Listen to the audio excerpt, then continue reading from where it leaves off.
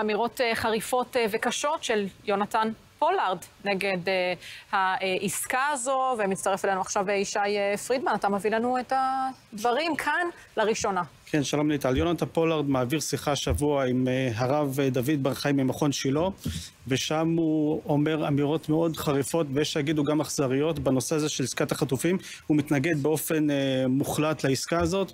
הוא אומר אפילו שהיה צריך להשתיק את משפחות החטופים, הוא משתמש במונח הזה כדי שלא יפעילו לחץ על הממשלה, הוא אפילו מדבר על מאסר של משפחות חטופים, והכל כדי שבסופו של דבר ימגרו את החמאס באופן מוחלט. מבחינתו צריך להשמיד את החמאס ולא לתת להם שום רווח של שום דבר בעסקה כזו או אחרת. אז בוא באמת נראה את הדברים. הנה.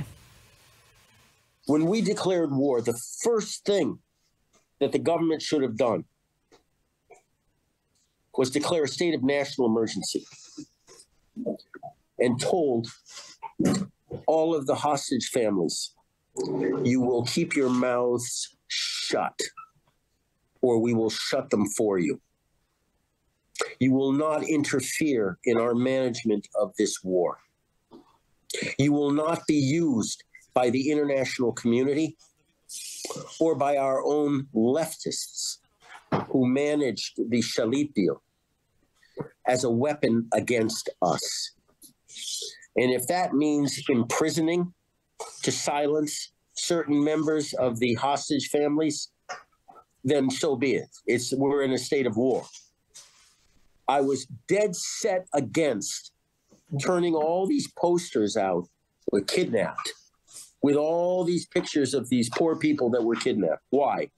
Because each one of them was a poison dart at our ability to wage total war against our enemies. פה הוא מדבר על משפחות החטופים, אחרי זה הוא ידבר גם על החטופים עצמם, שלדעתו צריך למגר את חמאס, גם אם זה אומר שנאבד את החטופים. הוא מביא כל מיני דוגמאות, גם מהתנ"ך עם דוד המלך, שהוא נלחם לשחרר חטופים ולא עשה שום עסקה. הוא יוצא נגד ראש הממשלה בצורה מאוד חריפה, הוא אומר שהוא יותר לא יצביע למפלגת הציונות הדתית, כי הם התפשרו בנושא הזה, והאמירות שלו מאוד קשות וחריפות. אז בוא נשמע באמת עוד קטע מהדברים שהוא אומר באותה שיחת זום. הנה. The lesson was, you kidnap our people, I'll come after you.